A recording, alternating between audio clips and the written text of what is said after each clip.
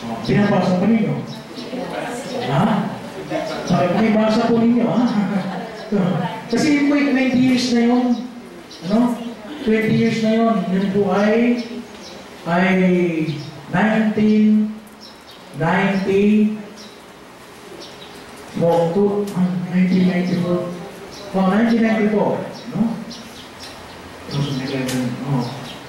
20 years. 20 years na po yung nangyari, pero kumisan ay para bagang nangyari lang, tapos hindi naman na-implement, hindi namin nalala. Oh, mayroon pala dito. No? May batas pa lang simbahan dito. Kumisan, nagtatalo-talo tayo ngayon. Oh, hindi, mali yan, hindi tama yan. Mayroon na palang batas. Nagtatalo pa tayo. Ay, nakalagay na dyan sa Second Plenary Council of the Philippines. Dapat ito. Kaya that's why, yung empowering the laity, wala nangyayari kasi wala tayong alam. No? Kung may alam tayo, hindi tayo lang mismo magsasabi. No? Ay, nandito pa rin sa Second Plenary Council of the Philippines. Kung nandito pa rin sa Diocese Synod of San Pablo, yung mga decrees po, kasi decrees mismo ito eh. Yung Second Plenary Council of the Philippines, more on exhortation ito eh. Yung paghamon. No? Pero yung Synod mismo yun. Yung plenary kasi, Plenary Council, is more on pastoral exhortation. Kaya may napakabigat po yung Diocese Synod kasi yun po ay decrees. Na ito ang dapat na masunod. Ano ang ibawa doon? Nakalagay doon. Dapat, ang bawat convention ng simbahan, ang bawat manampalataya ay may dalawa lamang sinasamahang organisasyon. Baka naman kayo ay 10 organisasyon na sinasamahan ninyo. Kaya pagdating sa catechists ay kayo lumaypay na. Ay hindi na kayo makapagtuturo. Bakit? Ay sa meeting lamang. No? Sa meeting naman ng bawat administrasyon ay kasama kayo. No? Wala na kayo panahon na magtuturo. No? So kaya po yung nakalagay doon, at least, at most, dalawa. No? At most, dalawa. Dapat hindi ka parang officer. No? Yung dalawang organisasyon na yun. No? Kasi kung isa may pangyayari, no? Para yung presidente sa dalawang organisasyon, wow! Ang galing-galing naman ni sister, no? Ang galing-galing naman ni brother, no? Para yung presidente, no? Baka wala nang member ito. Kailangan ko lang yung presidente eh. So, ibig sabihin, kaya po hindi ko natin ano po yung laity, no? Yung empowering the laity. Kasi, hindi natin pinapag-aaral. Kaya po yun ang hamon sa atin. No? Kinakailangan natin yung mga mananampalataya na nag-aaral. Kinakailangan natin ang patuloy na nag-aaral. Kaya wag ko kayong magreklamo na may seminar na naman, may retreat na naman, may meeting na naman, no? Alam niyo, isa mong maganda kasi makita ko natin, halimbawa na lamang sa meeting. Bago na po, siguro sabi ng Father, alam ko na yan. No? Hindi mo, kasi may mga new changes. May mga bagong pagbabago na makita. Ito na pala ngayon yung isang pagkakaroon, mga new announcement. No? Kasi kung isa, kapag wala kayong maganda na kayong wala sa meeting, tapos papasok kayo, hanggang ba't paano nangyari yun? Hindi mo alam kung baka nangyari yun. Ay, pa rin ang pag-usapan na. No? Kaya, ngayon, magkakaroon mo ba ngayon, ay dahil siya kay absent ng una, ay ibig sabihin nun, kasi during those time, absent ka eh. Ngayon, magre-reklamo ngayon kasi may nag-a-active ka ulit. No? Ay, kung napag-usapan na yun sa kabilang ng pagkilos ng una, ibig sabihin, unless mayroon talagang dahilan kung bakit mo pini-question ngayon, no? Pero kung hindi na pag-usapan na ng una, ay parang winake mo yung karapatan mo kasi during those time, dapat nandoon ka. But since you are not there, ay nawalan ka ng karapatan na ang bagay na ito ay maayos. So, ano mangyayari? You lose by default. No? Kaya sa mga laro, mayroon tayong winning by default. Kasi bakit? Yung kalaban, hindi sumipot. Diba? Ganun din ako. No? Sa pagkilos natin sa ating mga organisasyon sinasamahan. Kapag sumama tayo sa organisasyon na ito, may karapatan tayo. But sa oras na tayo naging absent, ay we lose by default. No? Mabigat po yan, no? We lose by default. Simply by not attending it, you lose something of what we should have. Nasana kung nandun ako, na ipaglaban ko yung karapatan ko, yung mga maigi na sana ay makita natin. No? At least nandun ka. Kung matalo ka man doon sa butuan, at least nandun ka. Kaysa sa ikaw ay wala. No? So, isa lang po yun sa bagay na kung sana ay makita natin. Kapag nakita natin sa mga sinod, ano? So, noong 1991 pa ho, ginamit yung simbahan ng mga duka. No? Simbahan ng mga duka.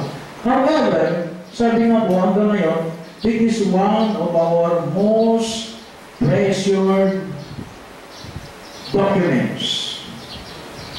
Yung tungkol sa social concerns. No? Natatago na kayamanan kasi hindi natin masyadong binibigyan ng pansin. No?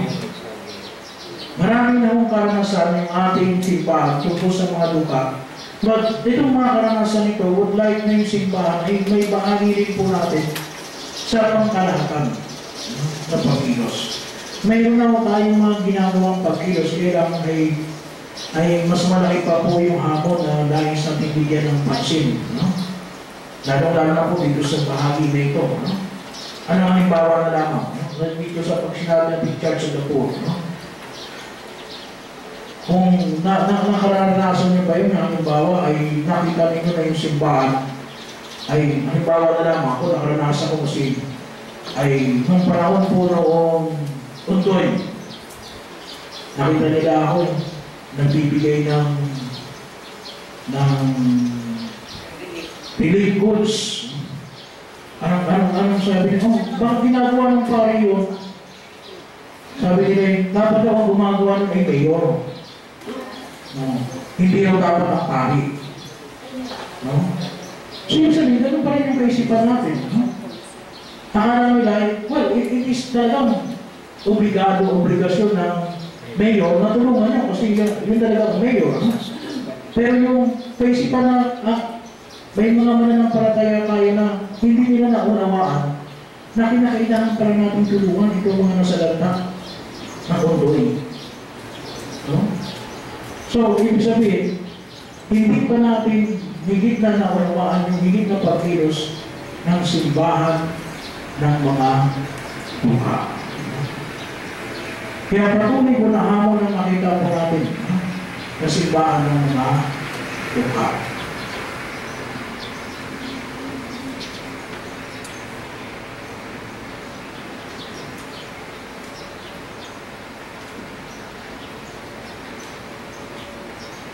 So, yung pong mga duka, yun sinabi ko sa inyo, yung anawin, yung mga poor.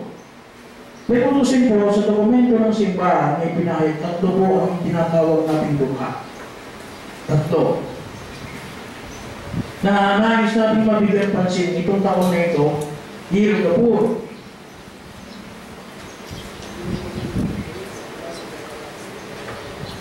Una, pag sinabi natin poor, una, ay yung mismo sinabi ko sa inyo, anawin.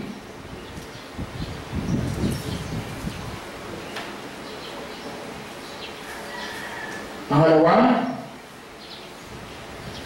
ay the youth.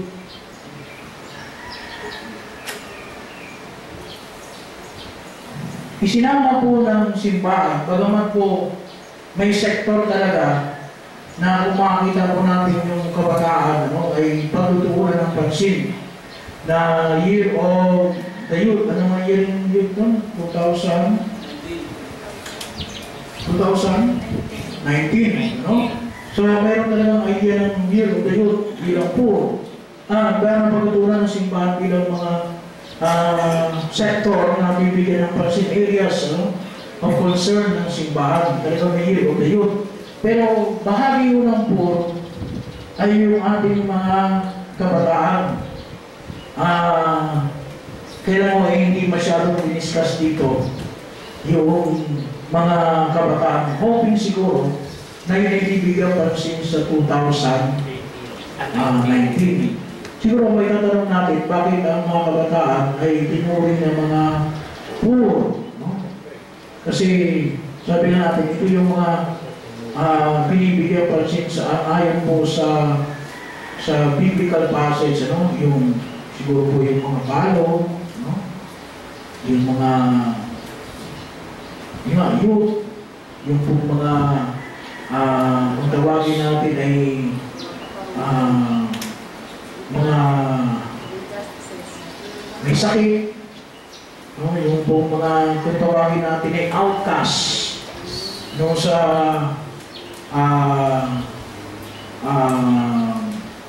banal na kasulatan. Kaya pinipil. Pero yung isang binigyan pansin po na makita siguro kung bakit ang mga kabataan ay itinuturing na mga tukaan kasi sila ay makita po natin ay mga murang-mura pa sa kanilang kaisipan at pagkilos. Kinakailangan talaga nila ng patuloy na paggabay at pangangalaga ng isang bayan ng Pilipino. No? Kasi yung malaking hamon na ibinibigay mo sa kanila ngayong panahon na ito. No? Maliban na lamang sa simbahan, pag sinabi natin na you are involved in the youth, kalimitan na kapatid, wala ka palagi pera. No? Ang pari palagi ang pinaghahanapan ng pondo. No? Kasi talagang wala siya ibang pagkukunan. No? Yung mga youth. Pero yun, siguro po ibibigyan po yun ng pansin sa ibang mga aspeto. Pero we should not forget them. No? Na-share ka sa amin sa mga youth. Pangatlo,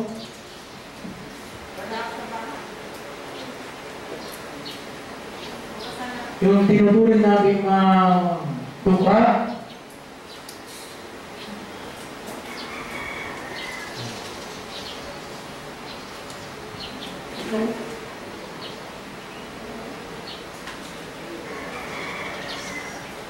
yung mga napaiwalay sa simbahan. Those who are drifted from the church. Yung mga nag-ibang sekta, no? Maraming bahagi yun kasi, no? Nakutusin naman kaya naman sila ng ibang sekta ay hindi naman gawa ng tungkol sa pananampalataya. No? Kaya sila ng ibang sekta kasi nakaaway si brother, no? Nakaaway si sister, nakaaway yung pari, nakalaban sa politika, no? Hindi binoto. So, nagkaroon ng sama ng loob sa mga membro ng simbahan. No? Kaya, humiwalay sa simbahan. No? So, sila yung tinuturing na mga duka. Drifted from the church, either by the faith or economically. Gawa ng kanilang katayuan. No? Kasi, maaaring dito kasi wala rin programa yung simbahan. Pero hindi mapasok yun talaga yun. Kaya ngayon sa report, pero ito napahiwalay sa simbahan. No? Mga dati nating mga manggagawa, mga dati nating mga regular churchgoer, no? Na napahiwalay sa simbahan. Ito po yung maliwanag na binigyan pansin ng dokumento na ito ng simbahan. No? Kung po sa sinasabi po natin mga duka. No? Na dapat ay ang nilagay po natin dito po sa ating pastoral exhortation of the Church of the Poor. Ito po yung